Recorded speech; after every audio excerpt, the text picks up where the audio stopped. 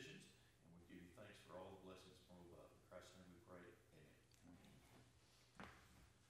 I pledge allegiance to the flag of the United States of America and to the republic for which it stands, one nation, under God, indivisible, with liberty and justice for all. Okay, well, since I only have an alternate member of the commission and the building official in the audience, I don't see there's any reason for me to go through all of the rigmarole about how we operate here at the planning commission. So we're going to move on to item 3. We're going to go straight to our consent agenda.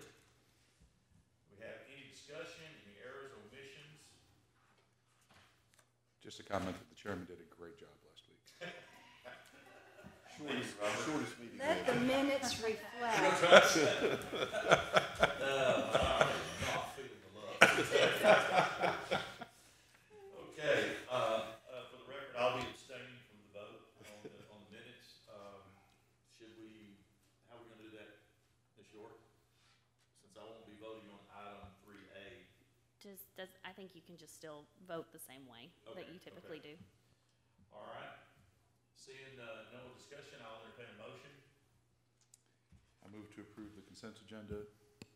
Second. Have a motion with a second. All in favor, aye. Aye. All right. None opposed. We'll go to item 4A. Ms. York. Thank you, First Mr. of all, Chairman. we open the public hearing Okay. on item 4A. Okay. There you go. Thank you. The first item I have for you is a replat. The applicant is requesting a replat of some existing lots to turn them to front on what is South 7th Avenue. This is the proposed replat. The 22R that you see, the lot 22R that is at the corner of East Murray and 7th Avenue, there is already an existing structure on this lot. The 21R is a vacant lot. Staff did receive an exhibit showing the setbacks and where that existing structure lies, and it appears to not create any nonconformities. So staff is allowing the replat to proceed with a recommendation of approval. Water and sewer are both available in South 7th Avenue. In fact, they are new water and sewer lines. This was, I believe, a CIP project, and South 7th has been overlaid, and there's curbs over there as well. The property is zoned single family 5, and both of these lots do meet the minimum lot size and dimension requirements listed within the SF5 single family ordinance. Staff recommends approval of the request, and I am present for any questions you may have. Any questions to staff? All right. Is there anyone here to speak on behalf of this request? Seeing none, I'll close the public hearing and entertain a motion. I move to approve the proposed replat. Second. I have a motion with a second. All in favor? Aye. Aye. Opposed? Item 4B, we'll open the public hearing. Thank you, Mr. Chairman. Item 4B is a request for approval of a replat as well, and this is for the Naomi Ruth Edition for property located in the City of Denison's ETJ. The proposed replat is taking 2 lots and turning them into 3, all that have frontage on East Texas Street. The approximate number of acres for the parcel or for the property is almost 5. It's 4.899. Each of the lots meet the minimum requirements for septic, as well as the septic requirements that Grayson County has, and they will be utilizing water from Oak Ridge Southgale. We've received a will serve letter from Oak Ridge for these properties, and then Grayson County will have final approval on the septic. Staff recommends approval of the request, and I am present for any questions you may have. Any questions? Okay. All right. Anyone here to speak on behalf of this request? All right. Seeing none, I will close the public hearing and entertain a motion. Mr. Chairman, I move to approve the proposed replat. Have a motion? Second. Have a second. All in favor? Aye. Aye. Staff updates? I have a couple. So the first update is the Highway Oriented and Corridor Overlay District. A couple of meetings ago, we brought through just a few amendments to that ordinance pertaining to uses. And we discussed in our P&Z meeting that we might want to be taking a look at that ordinance and maybe making some changes ourselves.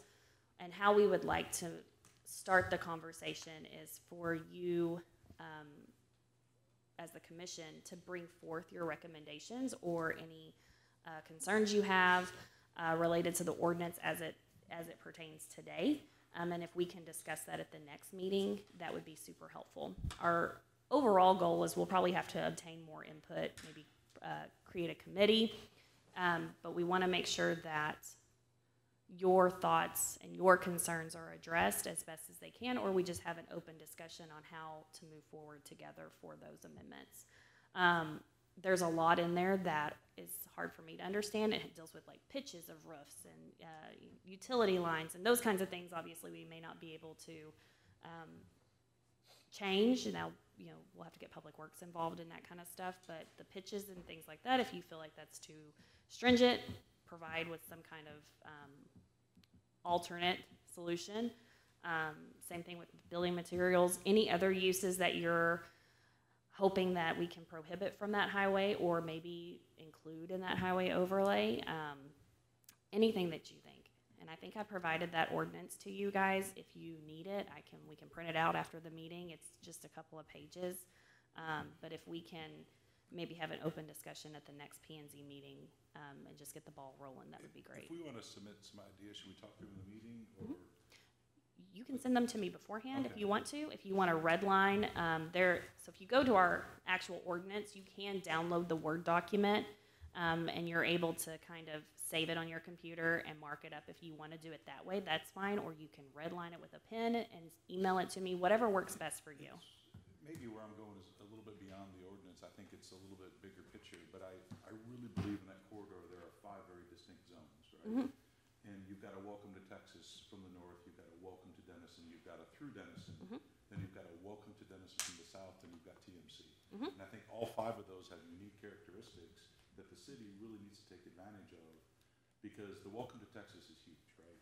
You're greeting millions of visitors a year into Texas, but then you've got the choice, go left into town or stay on 75. What Right. are we doing to get people into town? What does that look like? And On the north and south. Exactly. I completely agree Right. with you. And I really think we need 5 sections of that Yep. have different capabilities to allow DDI to get businesses into those Sure. areas that suit the purpose of each of those sections. I mean, that was my quick view of that. Like something- subzones. Yeah, Yeah. subzones.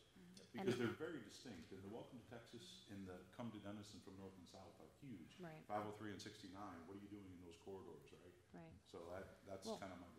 And another thing to think about too is if you have time in between now and the next meeting to drive that corridor, the topography is substantially different between 691 and FM 120 and then up to the river. It's different. And remember, there are pockets going north that are not in the city. Yeah. But whatever this overlay, whatever we come up with, we'll just overlay on top of that. And when they come in and annex and zone ultimately, then those standards will just fall onto that Yeah. property. But you are absolutely correct. Mary and I have had that conversation where, maybe between certain thoroughfares, you have specific uses that are allowed, and then as you move to a different zone, if that's what we want to call it, we can always flesh that out through our conversations. But maybe there's other uses that are allowed that weren't allowed over here. Well, it would go back to the plan, create uses that we would like to have there in the Yep. master plan, and have that there, and then we can have broader conversations. But to me, those are very valuable corridors. Not many cities have the opportunity for a state welcome that's you're from the north, probably your second busiest to 35, but one of your more prominent entrances to Texas, right? Right. And we do have a good opportunity to catch it now.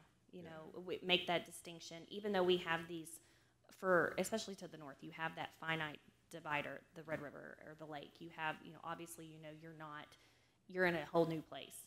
But 691, you drive over that, you can still feel like you haven't left Sherman or you haven't left Denison and you're going into Sherman either way. So in 120 can be the same way, going east and west. So, yeah. Well, and it's, where you peel off to 503 or come down, those are very distinct corridors bringing people downtown, right? And Yep. I think it's unique. So. Well, Can you email that Yeah. overlay district? I I can. I'll email it to you. If anybody else would like it, please just let me know. Okay. We'd also, Okay. we'd also spoke about, and you said you had a map of already kind of what's there and how it's laid out today. I don't know if that was a misspeaking on Mary's end. We don't have we can create one. So we've conducted inventory for our other two overlays outside of the historic. We did Morton and we did Armstrong, and that's definitely something that we could do for this one as well. And once we start getting into maybe potentially developing a committee to look at whatever our recommendations are, we could have that prepared. Because I know we've approved stuff, and I think it's good for everyone to see what's already there. Because I think down on Crawford, I think the pools came in and approved mixed use. Oh, yes, sir. Okay. Then we've got a mixed use approved up across from the high school that's already approved. So there's one, I think, just south of Morton by the church, another mixed use approved. It'd be good to see those on there, the stuff that's already been approved but not built. And I'll try and work on that and work on getting that taken care Those are of. three I think we've already approved this Yes. year, those three mixed Yes. use areas. Yes. Okay. And there's some other ones to be aware of that have historically been approved even prior to my time on the west side of 75 going southbound. Over there by IHOP, there's two parcels that were zoned PD to accommodate multifamily. So those are a couple other things to think about, but we can add that to the map.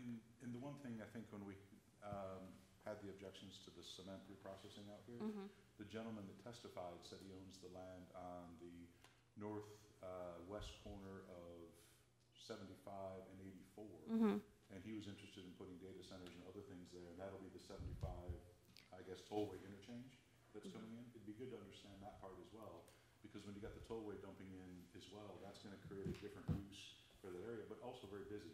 I mean, that's going to be a concrete jungle at some point. Right. No, I completely agree. And who knows what 84 is going to look like, especially with the development that's happening up on the lake. So all we can take care of, and I think it goes 1,000 feet out. So we'll be mindful of that, and just from a staff perspective, I want you to know that we care about the land that's here. I want it to look nice, and so keeping that in mind with whatever uses we have there, whatever structure or architectural structures we allow there, the uses as well. That's ultimately what I want. I go to, excuse me, you go to these places in Texas, and you can definitely tell where someone was thoughtful and where someone is just having to go back and mitigate mistakes that were made or oversaturated their thoroughfares. So, but I think that we have, we're very lucky that we have all of you, excuse me, including our alternate commission members that really do care about what we are allowing here and how we allow it to develop. So I'm excited to start the process with you. And who knows how many times we'll talk about it before we get a committee going. But it wasn't something that we're just like, here, think about it, and then we don't talk about it again. We do really want to take a look at this, and this will hopefully start for us to take a look at all of our overlays and maybe our thoroughfares in general. When you do committees, can commission members be on committees, or do they need to be other volunteers? I think it's going to. Sometimes they're appointed by the mayor, so that may be what it boils down to. I don't know. The ones that I have been a part of have been appointed by the mayor. But once we get there, it'll be kind of Mary. We'll talk with the city managers and determine what's the best action when it comes to getting those committee members, because we definitely want to make sure that the pool is vast, right, and broad. Yeah. So, but I think we're still a little ahead of that, because right now we can talk, but we don't have any actual ideas, right? So, if you guys don't mind doing that, and I will send it to Charlie, Robert, and Linda. Do you? Yeah, if and you you? could just send it to all Yeah. of us, that way we'll all have Yeah. it in front of us. I'll send it to you all individually. As well as our Just- alternate. Then I can we're send all it. on. Yes, sir. Absolutely. And yes, sir. Do we have anything that shows what Highway 75 is going to look like after all the modifications? I don't. I mean, that is definitely It going is. to change substantially, I think. I mean, we already know we're losing some ramps, and, that may impact some of the decision-making process. And I'll try and get some of that information from Public Works. I don't know if we have any ideas or any plans for anything further than what they're actually working on right now. TxDOT posted some stuff for future that was 8 to 10 years out, and also on the DNNT, the North Texas Tollway Authority. Okay. They actually have a mock-up of what they think the the interchange will look like of That's helpful. 75. And that's on the NTTA. Okay. Because they're private, they move pretty quick. But they've got the corridor routing, and they've already got how they feel they will work together in a 2-dimension, Right. not a 3-dimension. I don't know how high those interchanges are gonna be. Sure. But, those are the documents that I've seen out there. Yeah. The TxDOT one was presented, I think, in one of the Sherman meetings, talking about the thoroughfare through Sherman. Yeah. So that was probably 18 months ago. And they're taking comments too, right now, the TxDOT is, for their overall budget and what their plans are for the near future, so it may be a part of that as well. But I'll ask Fanchen what information she has and what information we can share, and then we can definitely take a look And at I'll try that. to find that NTTA doc. It's a Yeah, public that'd be- document. that'd It's on be their super website helpful. under future thoroughfares. Sure. So, And just knowing that specifically when it comes to the construction of those thoroughfares, it could change. yeah. And it could happen sooner, or it could happen way later, so. And in fairness, that NTTA one will probably also impact any visions or thoughts for 120 west of 75, Mhm. because it will cross between Pottsboro and come north of 120. Yes. Behind those existing businesses and homes. Yes. Will be the total. And even though our highway overlay only goes to a specific portion of FM 120, it's important. And I'm not saying let's expand the overlay by any means, but it's important to take into account what those areas look like. Right now, it's pretty vacant Yeah. outside of the south side, and until you get to Pottsboro, where there's actual residential structures. But what do we want that to look like if it comes into the city limits? You have Summit Oaks, and that's about it out there. And then east of town is pretty developed. It's also in a completely different CCN. But that doesn't mean that we can't think about what we would like that to also look like, so. Okay. Thank you, I appreciate the conversation, and I will send that, I'll just send it to all of you, and I'll send you the Word document, and I'll send it to our alternates as well, and then if you don't mind either emailing it to me beforehand or bringing it ready to discuss at the next meeting, that would be super helpful. Any other? What about the vape shop? Well, that's the next thing. I just wanted to make sure we've put that puppy to bed before we move on to the next one. Okay. So Mary went before city council at their last meeting to ask for direction on basically an ordinance to either abolish vape and smoke shops or to require them with a conditional use permit.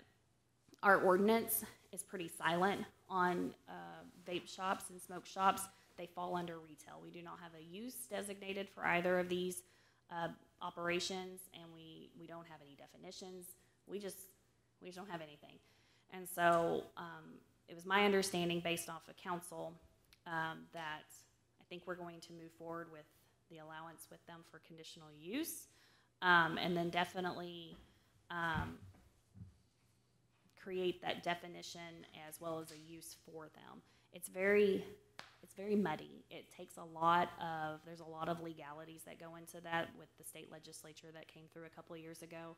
A lot of staff work will have to go into notifying shop owners of the fact that they're a legal non-conforming use if this gets approved, and then once they shut down, their operations cease, as well as the potential to have to mail out letters for everybody within that specific zoning district. So it's going to take a lot of work on our end, but that ordinance will come before you in the near future for your recommendation. Does that cycle as far as, I guess, CBD today, or go to the eventuality that Texas goes the way of Oklahoma? Yeah. Right? I mean, is all that going to be included and considered as well? It will be defined. I don't know. So that was asked during the council meeting, and I don't know if we had a really good response for that. It's not, obviously there's that chance, right? There's that chance that that's going to be allowed, and obviously we'll have to amend our ordinances to accommodate that if it's allowed by the state law. But right now I think it will be just grouped in with all of this as allowed with the conditional use permit or prohibited anywhere. Because even today, I think everyone's surprised with how far the CBD thing has gone. Right? And I think that's kind of where this kind of started from a safety aspect, for how close they are to schools or how far away from children they are, and so that was something that kind of spurred this into existence. We took 2 ordinances from 2 different other municipalities or cities. One was the city of Sugar Land, where they completely banned them, and then the city of Lavon, which allows them with a conditional use permit. So Mary's done a lot of research on it, trying to make sure that we're doing what's best for our community. But the direction that I believe she got from council was to, for sure, define it, for sure make a use for it, and set those parameters. And then I think we're going to move forward with the conditional use permit. Yeah, and I'm not sure, I don't even understand, but I'm not sure a lot of people understand the variant of Delta 9 versus legalized versus unlegalized. Sure. In my opinion, all that needs to be covered, because it is a bit shocking when you walk into some of these places. Right. And you're like, what are you selling here, right? Right. Yeah, we'll definitely have our legal team working hand in hand with us to make sure that however we define it is very definitive. It's very specific, or as specific as it can be in legal terms. That way there's no interpretation from staff, and there's no interpretation from the applicant as well. So, Would we be able to, or let me rephrase that. Would there be an opportunity to, as those discussions continue and unfold and kind of morph and change, would it be something to where, as a voting body, that we could suggest, okay, well, maybe this particular type of retail, maybe that's not permitted in certain areas, but it would be in other areas, depending on what those overlays are, or those Sure. sub-districts, or for instance, if, and this is just purely hypothetical, if it wasn't allowed within the downtown Main Street corridor, or something like that. Sure. So would we be able to vote on something that was more specific for that type of? we definitely could. How many overlays do we have? We have 4. We have Okay. 4. So we Morton, have downtown, we have Morton, Austin, the historic downtown, Okay. and then highway. okay. And so that was something that was also mentioned during council, and I remember I wrote it down specifically saying, not in the overlay districts, and that could be something. Mary and I haven't had a whole lot of opportunities to sit down and decide which direction she would like to go. Police chief is also involved in this, and which direction he would like to go. And I don't know how soon this will come before you guys. There may be another staff update to let you know what direction. I would assume this is a hornet's nest. Yeah, you just want to make sure that you're doing things appropriately. So What are our guidelines for sexually oriented businesses right now? it has its own section. Okay. Yeah. But it's pretty much isolated to a certain district, right? Not necessarily. They have to meet specific criteria that's within that section for SOBs. So it's something that I still struggle to understand. I'll just be honest with all of you. I've only been asked about that section once since I've been in this position, and I just directed them to, maybe you need to have your attorney take a look at this, and maybe our attorneys need to look at it. Very So sticky. it is. I know we went through this when I was in Garland, and it's something that we really need to rely on legal before we actually commit, because you can get a discrimination thing filed against you quick. Exactly. over this stuff. Well, and there's a fine line between trying to do something that we feel is good for the community and an overreach. And I don't want to do anything like this. I don't want it to be a garage placement situation where we did it and we didn't think about what the aftermath was, and that's very minimal compared to what this would actually do. So I know that she's working close with Julie's office to make sure that whatever we do present is as tight and as legal as we possibly can get. But we'll definitely rely on our attorneys very heavily going through this. And that's, We finally came down to, you have to allow them. There's no way around it. But you do have the choice of where you allow. And I think that's where we're gonna have I honestly think that's where we landed. The direction was, it wasn't muddy. It was definitely, yes, we need this, but which way to go outside of, and I keep hitting my microphone, I'm sorry, Karen. outside of actually defining it and then providing a use for it. So I'll be interested to know where we're actually moving forward, and I think we're leaning more towards the conditional use permit. So it is still allowed, but you have to meet whatever parameters we feel are necessary to meet those or to have that use. And also along the vape and smoke shop potential ordinance topic, from a day job commercial real estate standpoint, it's rampant. It's like every single retail development, it seems like somebody's wanting to open one of those, and Right. you know, kind of along the same lines as, you know, liquor stores, CBD, sexually oriented businesses. You know, there's a place for those businesses, and you know, I think that's the general consensus here, is that we just have to be very intentional about where they go, Right. and to be fair, and you know, to still allow businesses to generate income Right. and revenue for our city, but to be responsible about how they're placed. Right. And all those.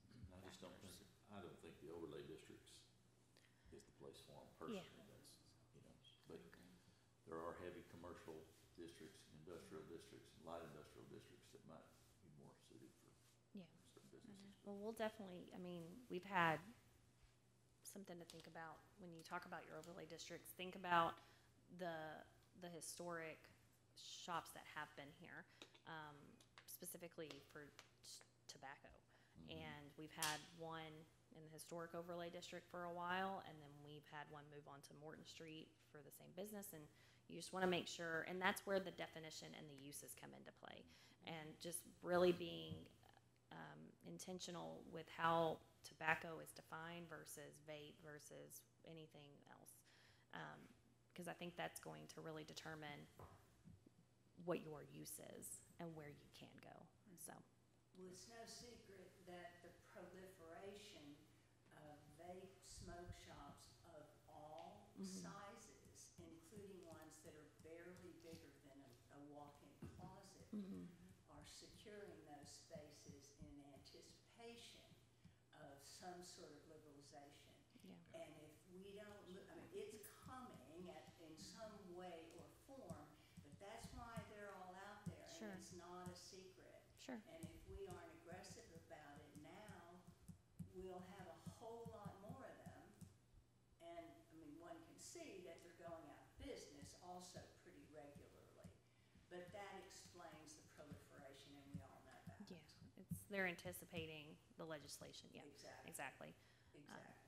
But I'm hoping that in our next meeting, kind of the same update, we'll talk about the highway overlay with whatever recommendations or concerns or suggestions that you have come up with and our alternates have come up with. And then we'll also hopefully be able to expand a little bit more on the for sure direction we're going with this ordinance, and if there's any concerns and suggestions that you may have.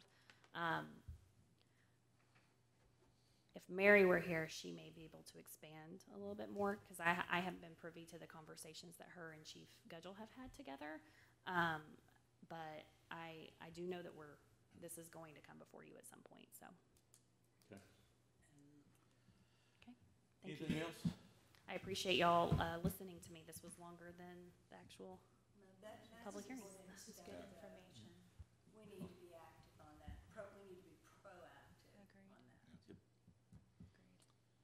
Okay. Well, seeing nothing else, I will entertain a motion to adjourn. So moved. Second. Have a motion with a second. All in favor? Aye. Aye. We stand adjourned at 10:30